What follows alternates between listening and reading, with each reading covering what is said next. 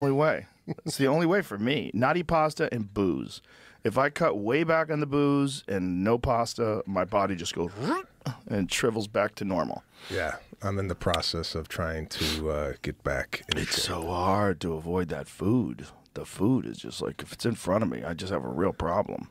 Well, you like to eat meat. Do you find that the meat is helping your physique and yeah, if I just eat meat, yeah, definitely. Yeah, because meat is very satisfying. Meat has what's called a high satiety rate, which means like when you eat it, you get satisfied when your body's had enough.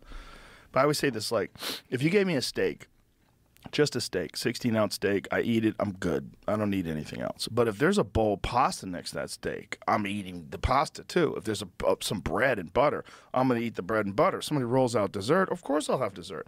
Next thing you know, I've consumed, 1,500 extra calories that I didn't even really want or need. You just get addicted to just stuffing your face, just stuff. Oh, if I don't leave like this, like my stomach literally will distend out. Where I look at myself in the mirror, I'm disgusted. Like, what have you eaten? Look at all the mass you've put in your body. Because if you looked at, like, if you keep your stomach like right here, like this is my normal stomach.